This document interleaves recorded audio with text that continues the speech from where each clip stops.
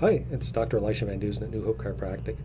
Remember when riding your bike up a hill so you could coast back down? There was an exhilarating feeling when you coasted down to the bottom as your bike accelerated more and more. It felt great, right? Well, when it comes to your health, are you actually coasting?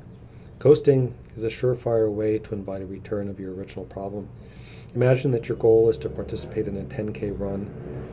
To get in shape, you decide to run every single day, and then when the race day arrives, you're able to run the full 10K without stopping.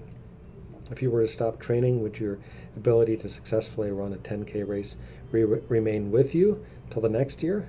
Of course not. Spinal health is like that too.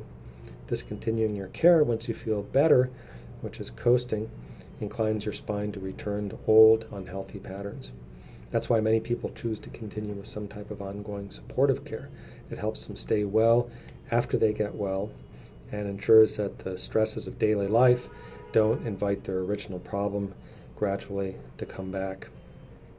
So if it's been a while since you've been in, check out our website at newhopechiropractic.com so you can make an appointment to get checked out again. Make sure that you're not backsliding and as a result of your coasting. And with that, have a healthy day.